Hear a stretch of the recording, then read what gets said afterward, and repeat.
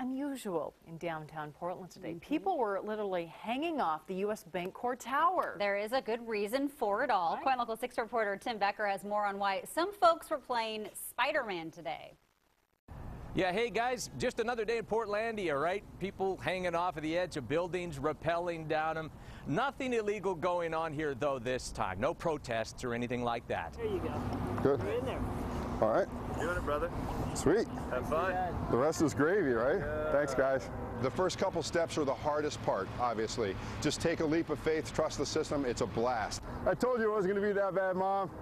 I only got like 461 feet to go. You're hearing and looking at Mark Eisenhart. He's a Portland actor and author, an endurance event competitor kind of guy, as he takes the 500-foot plunge down the U.S. Bancorp Tower today. What's up? Over the edge. First year in Portland, 2013 with the Boy Scouts of America. This is awesome. It's a hell of a view.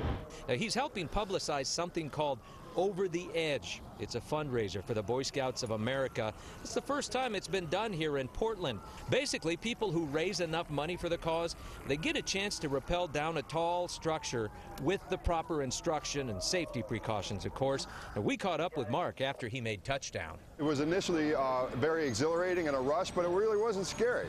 I mean, I don't want to sound off coming like arrogant or anything, but my name, Mark, means brave. Again, they do this kind of thing all over America to raise money for Boy Scouts. I'm told there will be around 60 people coming down the side of that building at one point or another in the day tomorrow, each of them having raised at least $2,500 for the cause. Reporting for you in Southwest Portland, Tim Becker, KOIN Local 6.